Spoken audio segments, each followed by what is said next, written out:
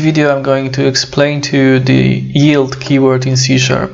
So what is the yield keyword? Yield keyword is a keyword which is used to create an iterator, and it provides us with a very simple syntax.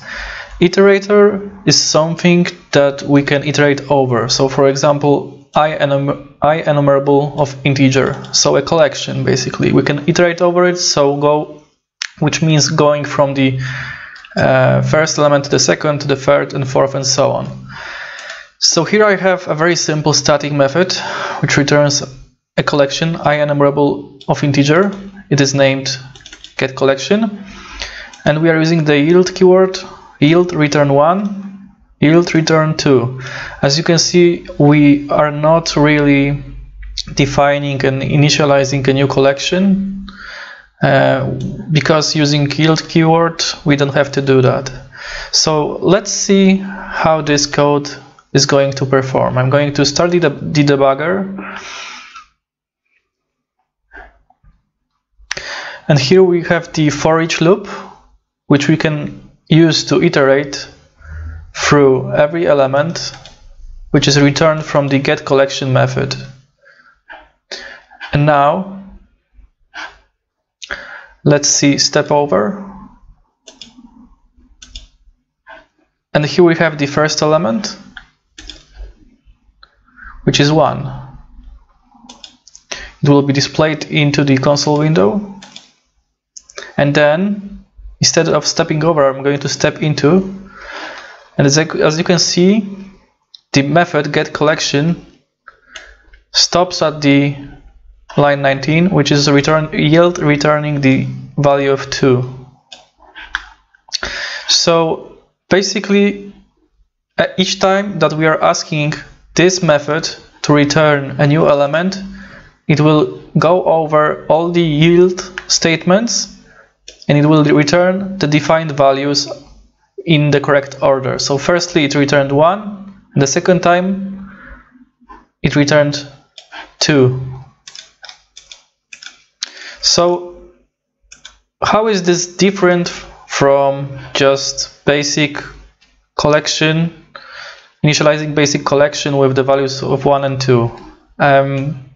The first important thing to understand is that it's very simple. We don't have to initialize additional variable. We can just yield return the values that we want to return.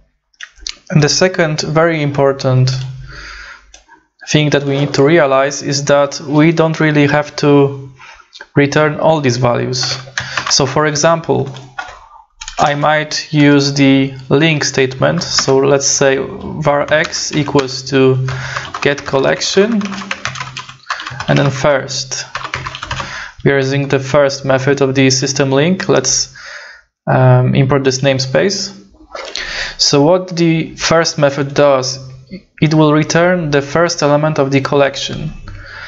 So right here it will return the 1, but what is very important is that the second value won't be even computed. So if we had a very long and complex computing method right here, which took, for example, 1 minute for each element, we can save this time if we, for example, need only the first element. So right now, let's debug this code, and you will see what I mean.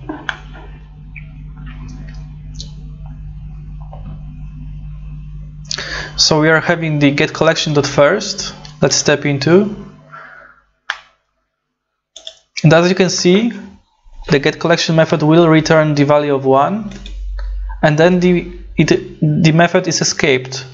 So as we have the first element of this collection returned, the method is completed, and the second element that is defined with the yield keyword won't be even computed. The program won't even reach this line. So if we had a very complex computation for these values, we could save some time.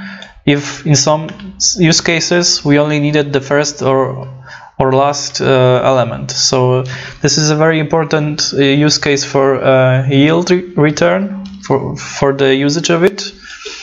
I hope that this quick introduction has helped you to understand this concept, and I hope to see you soon.